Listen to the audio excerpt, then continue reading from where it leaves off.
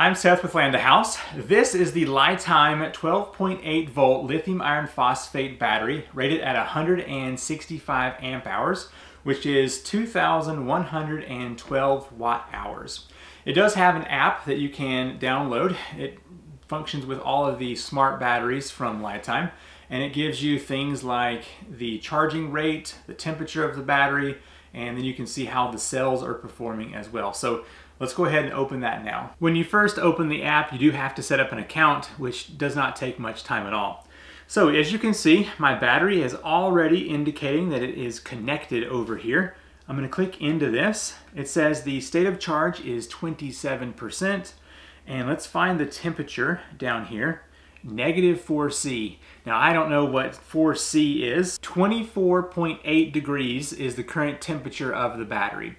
Well below the 40 degrees required to charge the battery. So we should be good to go to set up the charger and watch this heat up before it begins to actually charge the cells. The app is pretty cool. You can see 13.2 volts is the battery voltage. It has currently got 44.5 amp hours in there.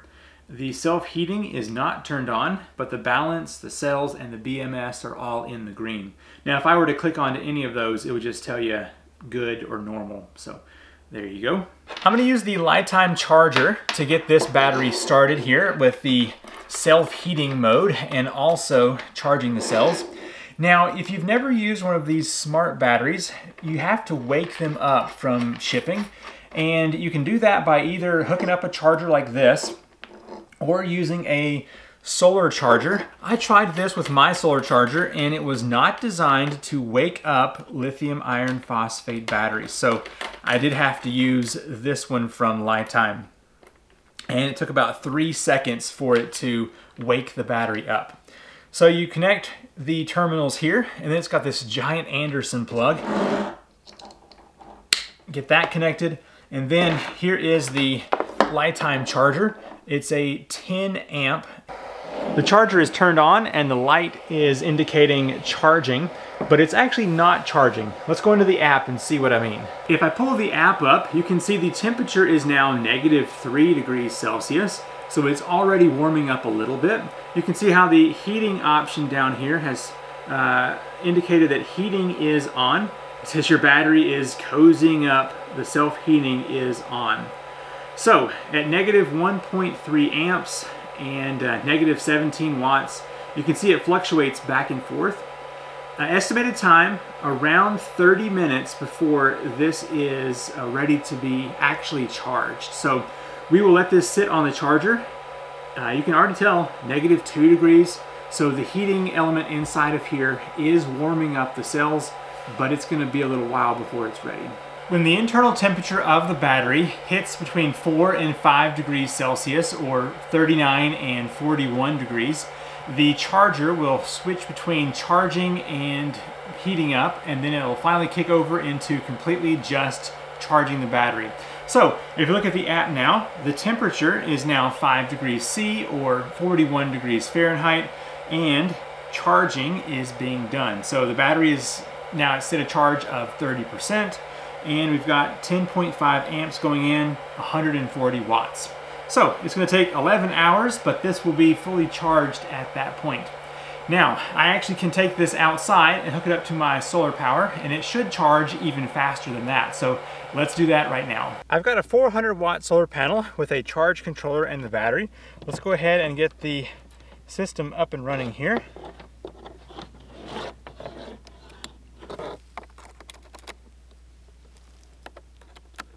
Now if I load up the app, I can see that I have 340 watts coming in at about 25 amps from this solar panel. That is a whole lot faster than the previous charger inside. So I'm gonna let this sit here for a while and charge up to 100%, and then we will do our discharge test on this battery. Every single day these mysterious clouds form over in this direction, and they seem to come behind these planes, and they just last all day and spread across the sky and ruin my solar panel tests. I charged this battery mostly with solar and then topped it off with the battery charger, and it is at 100% state of charge. Let's do a discharge test now. To run this test, I've got a 2000 watt inverter and a simple heater. Like I mentioned before, this battery has a 2112 watt hour rating. So we're going to be running this heater on the medium setting, and then what we can do is time how long this battery runs on that heater, and that will give us the watt hours. So normally whenever you connect an inverter to a battery like this, you should use a resistor between these two legs to prevent this from having a spark. I can't find my resistor, and so there may be a little spark here. Not bad. I'm going to plug this heater up. I'm going to turn on the inverter. Now I know the battery is fully charged. This says 13 volts here on the inverter, but I know the battery is at 13.4. So what I'm going to do is turn this heater on. Oh, it's already running. Let's go ahead and start my stopwatch. This is running at 840 watts. However, I want to load up the app and see what the battery is putting out here. I've got the app loaded. I'm going to click into our battery here. We are at a 99% state of charge. This should run for 2 hours and some change. We've got 960 to 967 roughly watts going out. There's 973.